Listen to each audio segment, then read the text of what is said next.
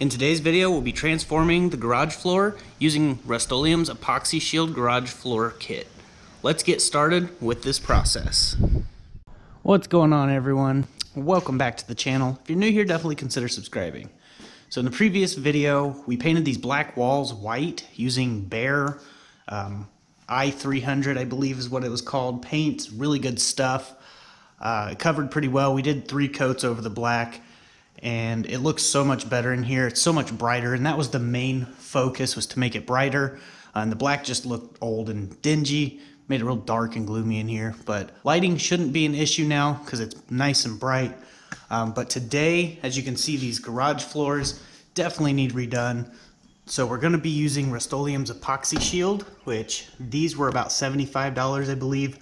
And it does say 1-car garage kit. They do make 2-car garage kits, 2.5-car garage kits, but I couldn't find it in the gray gloss, so this is what I got. Just got 2 of them. We're gonna see how much one does, and then we'll go from there and put the other one if we need it. We got the Rustoleum cleaner and degreaser for concrete. This is a must for the preparation of this for it to stick well. And as you can see, someone else had in the past tried to do something with the floor. I don't know if they used just normal gray garage concrete paint, but they didn't do a very good job. So I'm gonna have to try to get as much of this up, or all of it up. I don't have a floor sander. I went to Home Depot, and they actually don't have any to rent right now. And that kind of sucks because I finally got the funds to go get one, and I couldn't even get one. So we're gonna use the wire brush on the grinder and a hook and loop 80 grit sandpaper plus a sander, and try to get as much of it up as possible.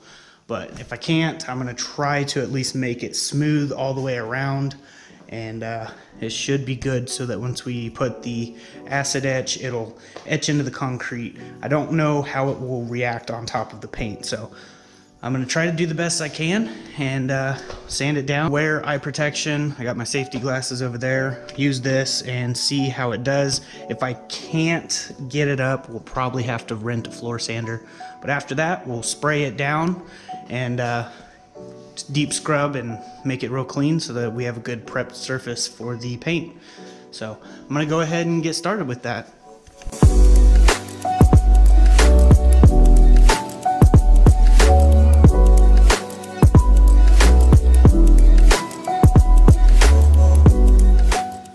Alright, so I've done this section here, and a lot of it came up on the areas that were flaking, like in here, but this isn't a very effective method. I'm going to try the 80 grit, and if that doesn't work very well, I'm just going to sand it the best I can. I'm still going to try to make a couple calls, see if I can find a floor sander, but if I can't, we're just going to work with what we have, as we always do. So I'm going to go ahead and try. All right, everything is closed early, no floor sanders. I tried. So I made my own floor sander. Is it ghetto? Absolutely. Will it work? Probably not, but we're gonna try it anyways. So here we go.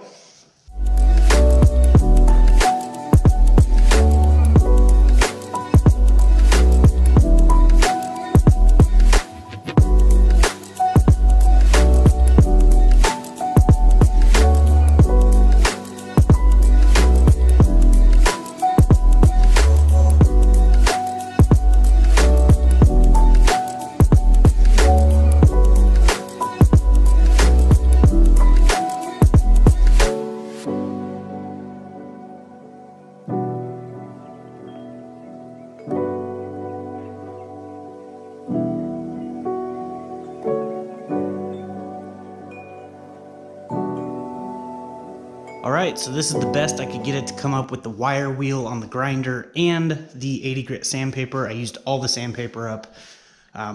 No extra pieces are coming up, so it should be okay. But if in the future I have to basically just redo that side, get the floor sander and do it the right way, then I will. But I do recommend try to do it right the first time so you don't have to repeat it. I'm just doing what I can. I'm running low on time. I need to get some builds out and stuff like that. So I'm just gonna go ahead and wash this down, the Rust-Oleum cleaner and degreaser, and I'm just gonna scrub it down, then rinse it all out of here, do the same on this side. After that's done, I'll put some muriatic acid and water mixture into a pump sprayer, spray the concrete in 10 by 10 sections and scrub it in, and then rinse it out. And the degreaser and the muriatic acid, as long as they are rinsed out and diluted with water, it will not harm the environment. So I figured I'd just point that out. But yeah, it's basically ready for me to start rinsing out, scrubbing, and then we can get to painting after that dries. So I'm gonna go ahead and start sweeping.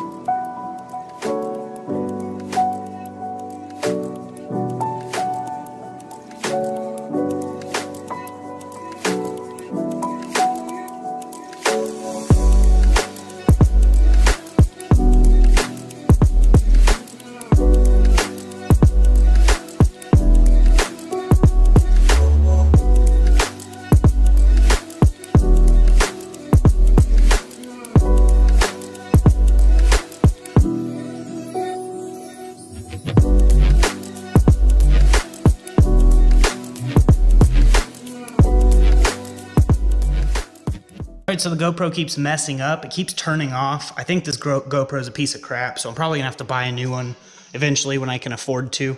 I'm gonna go ahead. I've already put hot water in here. I don't think it has to be hot, but I like to do it this way. About to right here, and then I'm gonna put muriatic acid about right up to there, mix it up, use the pump sprayer, spray everywhere, scrub it in, and then rinse it out. And then we will let the fan dry this, and once that's dry, we'll be good to go to putting in our coats of paint. The fumes are kind of harsh, so wear a respirator and be in a well-ventilated area or have a fan drawing air out, because it can get in your eyes and your respiratory system. It's very fatal. So just make sure to take precautions and don't get it on your skin. If you do, rinse it off quickly and you'll be good to go. So I'm gonna go ahead and start mixing it up.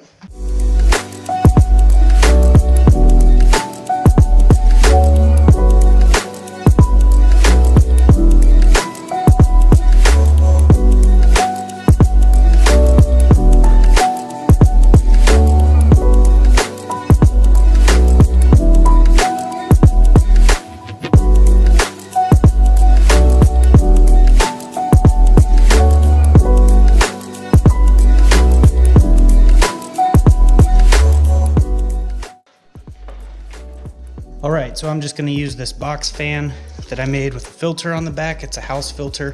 This is what I use for painting, to filter it outside, just like a 98-cent filter, taped to the back of a box fan. Works pretty good. No dust will come through, so we're going to air dry this, and once it's dry, we can measure the temperature of the ground, make sure it's 55 degrees or higher, and then we can apply our coats. So I'm just going to let it dry.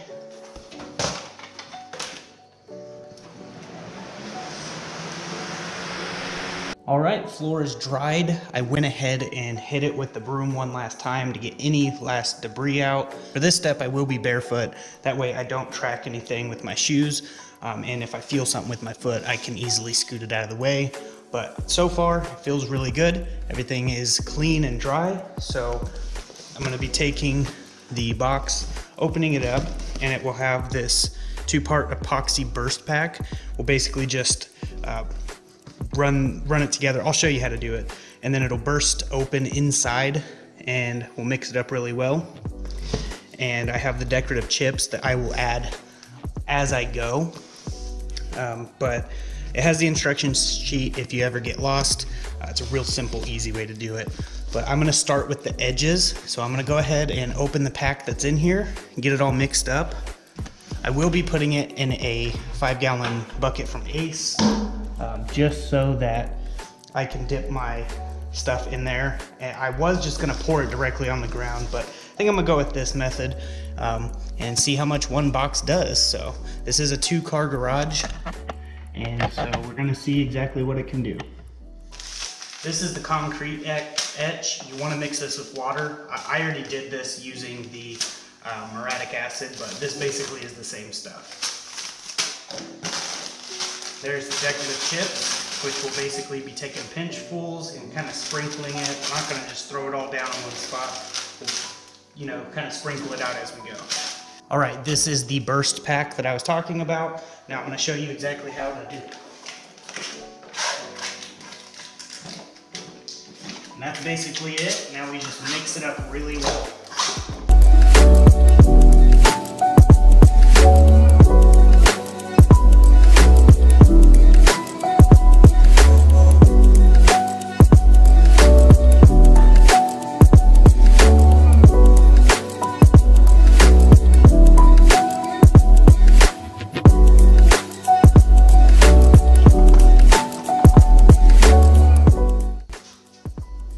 Seems to be pretty good.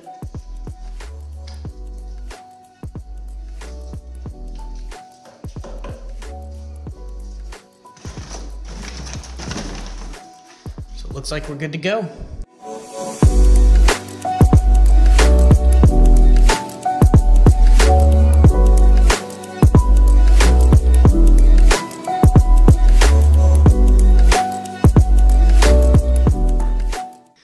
I did forget to show you that the temperature of the ground is 67 to 68 degrees.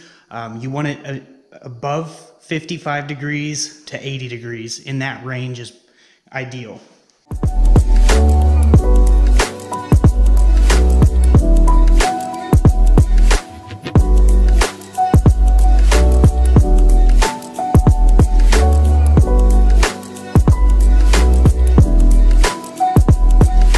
All right, that side is done. So now we get to start on the actual floor part.